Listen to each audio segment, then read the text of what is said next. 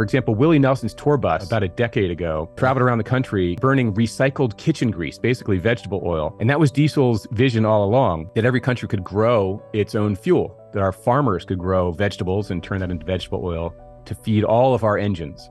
And that it didn't have to run on petroleum that was, relying on where petroleum shows up in different parts of the world. And then we go fight wars over it. Rockefeller, however, was trying to get everybody going on petroleum, and he didn't want engines running on alternative fuels. So that was the reason the headlines in the newspapers were saying, well, maybe it was Rockefeller sending his, Pinkerton detective thugs out to kill him.